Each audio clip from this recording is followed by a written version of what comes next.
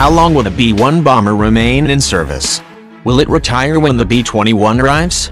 The Air Force is mapping a twofold future path for its B-1 bomber, which includes plans to upgrade the bomber while simultaneously preparing the aircraft for eventual retirement as the service's new stealth bomber arrives in coming years.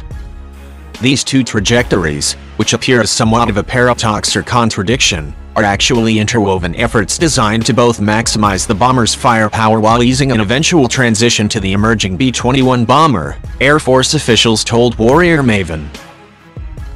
Once sufficient numbers of B-21 aircraft are operational, B-1s will be incrementally retired. No exact dates have been established, Maj Emily Grabowski, Air Force spokeswoman, told Warrior Maven. The Air Force performs routine structural inspections, tests and necessary repairs to ensure the platform remains operationally viable until sufficient numbers of B-21s are operational. The B-21 is expected to emerge by the mid-2020s, so while the Air Force has not specified a timetable, the B-1 is not likely to be fully retired until the 2030s. Service officials say the current technical overhaul is the largest in the history of the B-1, giving the aircraft an expanded weapons ability along with new avionics, communications technology and engines.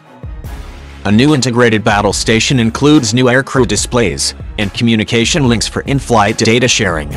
This includes machine-to-machine interface for rapid retasking and/or weapon retargeting, Grabowski added.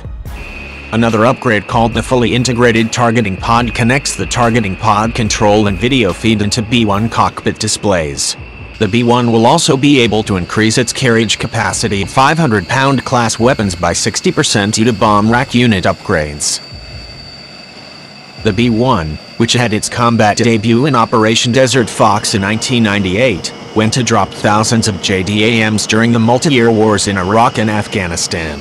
The B-1 can hit speeds of Mach 1.25 at 40,000 feet and operates at a ceiling of 60,000 feet.